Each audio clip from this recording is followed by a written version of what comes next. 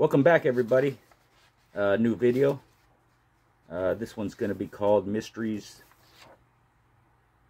of Cold Dogs. And it stems from a post I had in my group concerning cold dogs. And also from Hunter Man. He suggested I make this video, And again, nothing current, nothing meant for illegal purposes. I'm not teaching anybody anything. I'm talking about the past. This is all historical and educational. That's always the case. Sometimes I don't put a disclaimer, sometimes I do, but the disclaimer is across the board every video I do.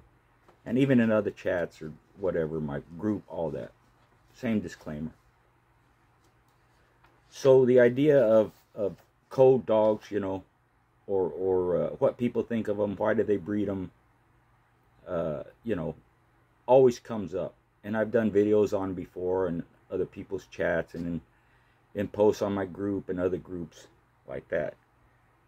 Anybody that knows me knows I didn't keep or breed cold dogs or cur dogs.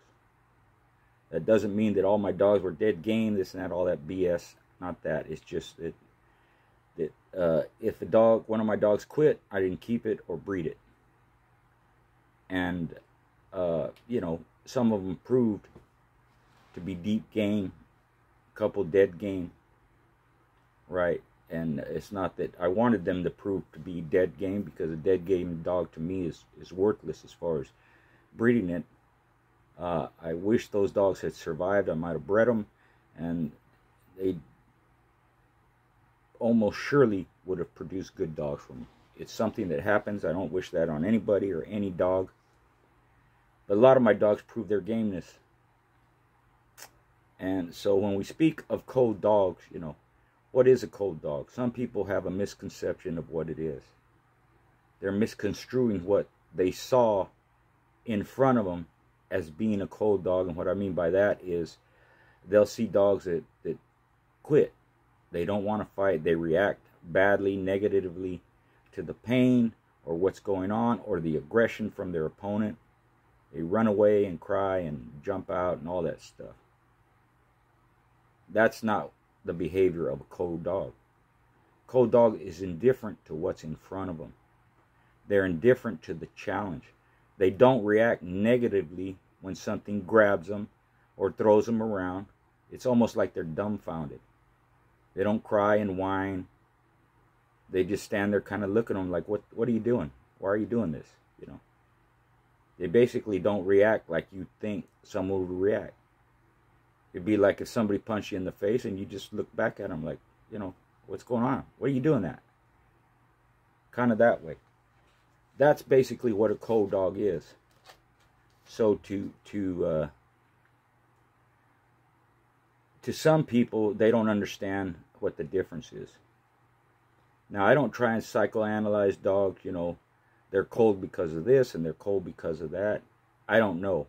And there's no science, there's no test done, there's no genetic marker, there's none of that to say this is why a dog is cold. This is what's going through their mind, this is where it comes from in their genetic makeup, these alleles, all that stuff. There's none of that. So it's basically the experience of the person or the people that have had them, been around them, raised them, all that. It may be an educated opinion, but it's their opinion. There's no science to back it up. And if there is, maybe I'm wrong. If there is, let me see it. There's very little done on pit dogs. It's all from the community. It's all from history. It's all from the past. It's all from experience. Dogmen of the past and present, and it will be in the future. We're the scientists in that respect. We give our opinion based on our experiences, what we see, breedings, cold dogs, cur dogs, all that. For me, it was important to see what was in front of me. I could say, that's a cold dog. That dog quit. That dog was game. That dog was rough. That dog was a hard biter. That dog had good air. Right? The physical stuff, there's a lot of science on that. But in their head, not too much. It's just what we observe and the results we get from that observance, what the dog shows us. But anybody, like I said, that knows me knows I didn't keep those dogs. I didn't want them, and I have a reason for that, because to me it's a negative trait. I don't want that in my bloodline. I'm gonna have to deal with it later, or current, or whatever. And in all my breedings, I didn't produce a cold dog. My friend who got my blood and continued with it in all those years never got a cold dog from my stuff. So that could be a result of not keeping, not breeding cold dogs, right? It's not the end all be all. It doesn't mean you're going to have great dogs, but it's just a negative that I didn't have to deal with, and I could concentrate on the good ones and determine which ones, based on their structure and their temperament and behavior and performance and athleticism, all that I could see, and I could make decisions on which ones I wanted to keep and which ones I wanted to breed, based on their performance, whether they were matched or whether they were good enough to be matched and held back for breeding. Whatever it is, I saw right in front of me what the dog could do. And as you build your pedigrees, as you build your family of dogs going forward, that's what I wanted to see. I could choose each dog going back. This dog did that. This dog did this. This type of behavior. This type of mother. This influence. All this information that I kept notes on each individual dog that I bred and competed with. So, that was my reasons for not doing it. But other people had reasons for doing it, right? And some people don't have very good reasons. Most people that I talk to, there's two types. One is mostly what people say, and it's, I like the pedigree. I'm breeding based on the bloodlines. Others will give me more information, more examples. And, I'll get into that a little bit later. But let me use Gamefowl as an example. And I'll use one of the most famous guys from the past named Frank Shy, right? Most people know you don't fight hens. You only fight the cocks, the males, right? So what did he do? How did he choose which hens he's going to breed to? First and foremost, it was their structure. Wings, breasts, legs, head, all that. Eyes, all kinds of stuff. And their behavior and their temperament. He liked outgoing females. He liked females, hens that were energetic and high-spirited, fast, had good balance, the way they walked, all this stuff. But the other standard that he had, and he stuck to it religiously, was if he was going to breed a hen, her brothers had to be ace cocks in the pit. Her sire had to be an ace cock in the pit. Most of the time, multiple winners. If they didn't have that, he would not breed them. So when it comes to breeding cold dogs, you have to have some kind of standards. Naylor in the group gave some of his. Great. Go back and look at it. Read his comments. Made sense to me, right? So let me give you another example here. I have Tudor's Flo is a widely known female. She's the dam of Jimmy Boots, a very famous dog. Reportedly, she was cold. So Jimmy Boots, of course, he's the one who beat Benny Bob. Benny Bob was the one who beat his sire, Bully Son. Jimmy Boots was a devastating dog, had all the tools, and he was game. Jimmy Boots is sired by Kennedy's Booger Red. Booger Red was a two-time winner. He lost the famous match-dead game to Hooten's Butcher Boy, right? Jimmy Boots, of course, is out of Usselton's Flo. Booger Red is by Howard's Tobe, out of Howard's Rose. Heavy Daibo stuff, right? Related to Grand Champion Hank and Champion Jesse and their brother Smith. A lot of dogs with this blood in it back in the day. Little Boots comes from that stuff. Wilkerson and Powell's Little Boots. So a lot of performance in there. Ussleton's Flo was by Tudor's Lucky, Tudor's Baby, right? Again, Lucky is Heinzel's Musty and Heinzel's Little Polly. So you see some Colby blood in there through Musty, going back to Dime, Colby's Dime. And then Little Polly, and then Tudor's Baby Siren Dam, or Tudor's Toonie, or Tony, whatever it is. It might be a misspelling. And Tudor's Polly. So it's a lot of Daibo. I would call it heavy line bred Daibo with some outcrosses in there. There's some Williams blood in there, you know. But you have Tudor's Red Bill, Tudor's Sandry. You got Tudor Spike and Black Widow, very famous breeding. You know, there's bloodlines named after that. Spike Black Widow, Zeke Black Widow, Daibo Black Widow. You know, Black Widow, very prominent female back in the day. You have Heinzel's Clancy, another son of Daibo in there. 5-time winner, 1-time loser. Clancy had the distinction of losing to the Siwash dog. And then in a rematch, he beat him. Again, more Tudor Spike and Black Widow down at the bottom. So it's heavy Daibo. And with some outcrosses in there of Colby and Williams blood, stuff like that. But the main thing concerning Flo is there's performance and production behind her. Now, as far as her structure, I only seen pictures. I don't know her temperament. I don't know her behavior. I don't know if she was a good mother. But just based on her pedigree, what we're seeing here is performance dogs. Dogs that were actually pitted. Dogs that were winners. Some of them losers. But they made the box. And the dogs behind them were great producers. Dogs behind her were great producers. Some of them had bloodlines named after them. Right? So Jimmy Boots is the result of all this. Even though his mother was cold, he's a result of coming from match dogs and producers of match dogs, multiple ones, all throughout his pedigree. So I can see why Ussleton's Flo was bred. Jim Ussleton, Texas Dogman, one of the proteges of Earl Tudor, right? Successful dogman, had a lot of great dogs, O'Brien, and you see a bunch of them in there. You just have to do some research, and you can research all this. Look at their siblings. Look at their offspring.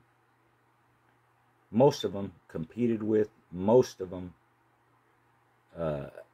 come from great producers. You know, I don't even know if there's other cold dogs in the background or whatever. But the point is that although Flo was a cold dog, why did they breed her? Because of that. Look how she's bred. Not just the pedigree, which is what a lot of people use an excuse for breeding a cold dog. Not just the pedigree, the dogs in the pedigree. Who were her parents? Who were her grandparents, great-grandparents, going back farther and farther? That's why a dog, cold female like Flo, could produce a great dog like Jimmy Boots. It's not by accident. It's not because, it's this blood crossed with that blood, Boomerang. It's not Red Boy Jocko, Jeep and all that stuff. It's not that. This was dog for dog. These are great dogs, producers. So when we speak about, cold dogs, what are they? To me, they're a catalyst. There's something to be used to get to the next point. There's something that is a vessel, especially females, to produce pups, right?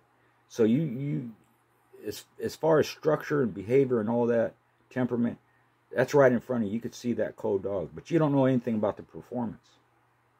You can't base it on anything you see. That's why I said it's important for me to see the performance of my dogs firsthand, each and every one of them.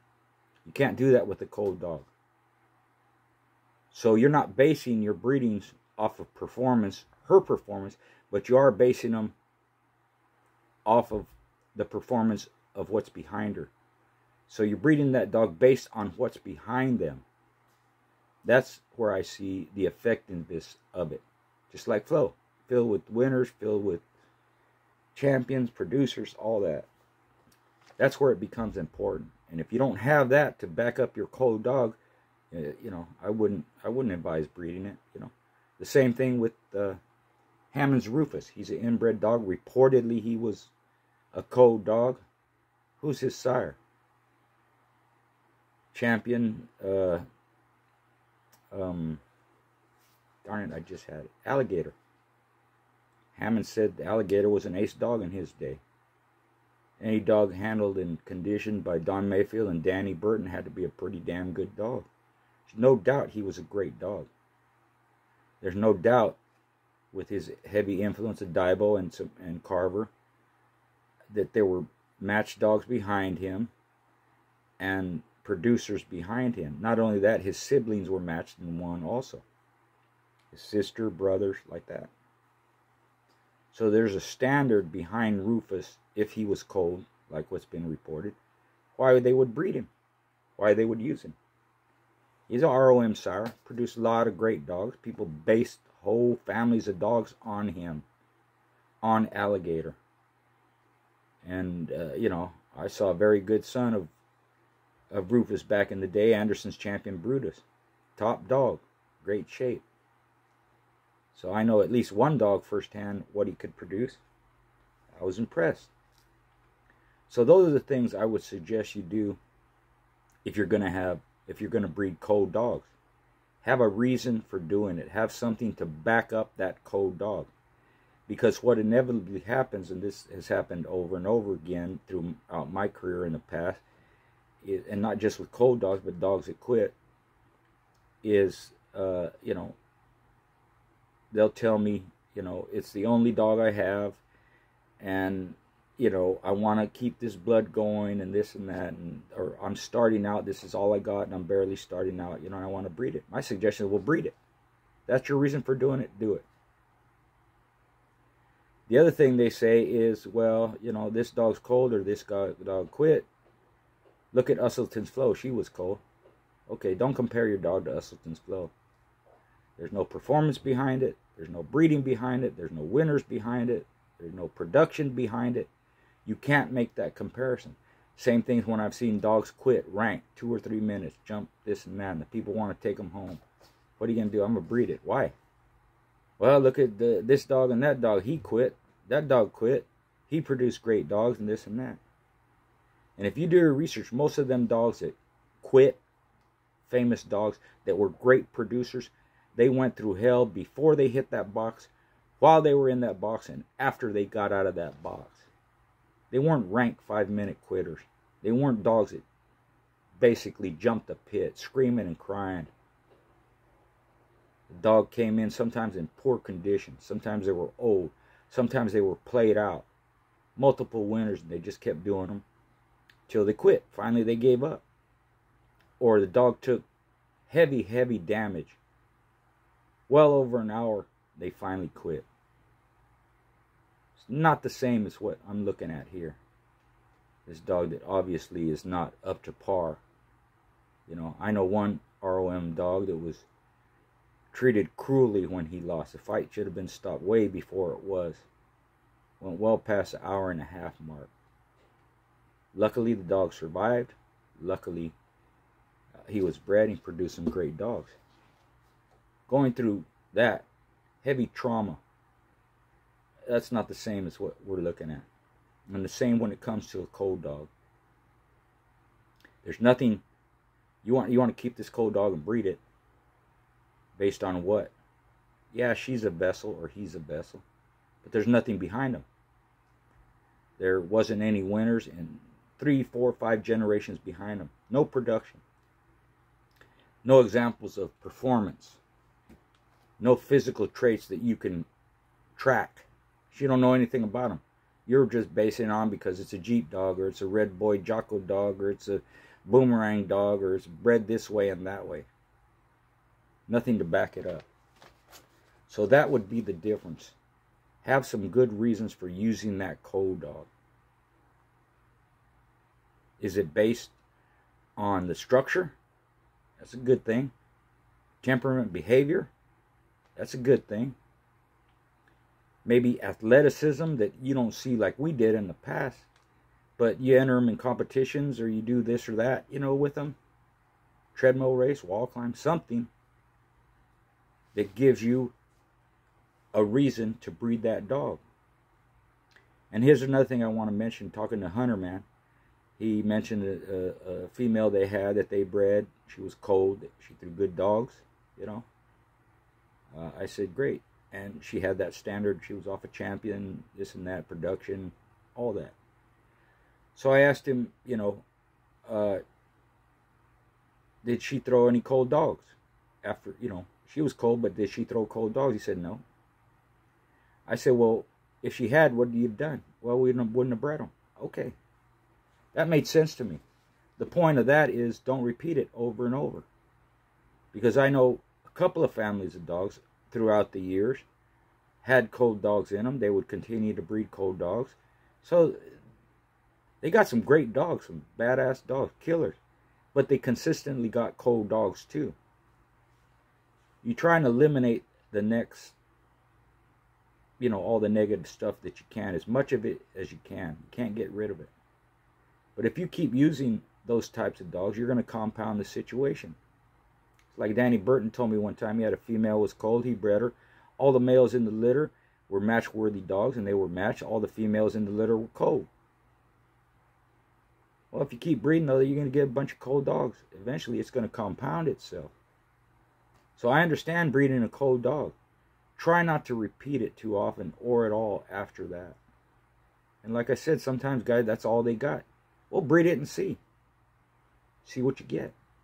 But if you keep breeding cold dog after that, in your mind thinking, well, that female was cold, she threw great dogs, I'm going to breed this other one that's cold, you know, that's not the way to do it. And the reason I say that is because throughout the history of breeding, most of the dogs that were bred weren't cold. And most of the dogs came from competition dogs. Whether anybody wants to acknowledge that or not, you know, I always say, don't make the exception the standard. Don't start breeding a bunch of cold dogs because you think you're going to get great dogs like Usselton's Flow through or something like that. And you might, but you're also going to get a bunch of cold dogs. It defeats the purpose of having the dogs. Unless, you know, you can utilize them in conformation show, this or that. I never tell anybody what to do. I'm speaking from my own experiences. If you want to breed cold dog, that's not the point I'm trying to make. I'm just trying to explain to you and make you understand that if you compound negatives, you're going to get negatives. That's why they used to say, you know, when you inbreed dogs, you double the good stuff and you triple the bad stuff, kind of like that, you know. So if you continue to breeding cold dogs, you're probably going to get more of them. Or if you utilize a cold dog like Usselton's Flow or like Hammond's Rufus, right? And then you don't repeat that process later on because you're getting good dogs out of them, use a good one. Use the competitive ones or the athletic ones, you know. It doesn't mean that cold dogs just lay around and don't do nothing. It's just that they don't have that instinct in the past. And the point is, and I'm not suggesting that anybody do anything illegal, but what I am suggesting is have a reason for breeding it. Not just because it's a Jeep dog. Not just because it's a Mayday dog or Eli dog or whatever. Have some production and athleticism behind it while you do it. And once you get enough dogs, there's no reason for you to keep using those type of dogs. Unless through some, you know, through your own trials and errors, if that cold dog from your line of dogs, or cold dogs in general from your line of dogs, have proved to produce excellent dogs, then that's what your methods proved. In that respect, I would say, well, use them. You know when to use them. You know how to use them. You know which ones are going to produce. Utilize them. So, you know, this is a little bit came through all, you know, a lot of times it's through chats that I'm in, or it's through posts. And like I said, Hunter Man suggested I do this. Again, this is based on opinion. of what I've seen and the history I've researched, and you know, what I've seen with my own two eyes on other people's yards, or what I know through the history of the breed. And I just used Usselton's Flow and Hammond's Rufus as examples because they were great producers. But there's a reason they were, even though they were cold. So again, let me know what you think. And thanks for all the support.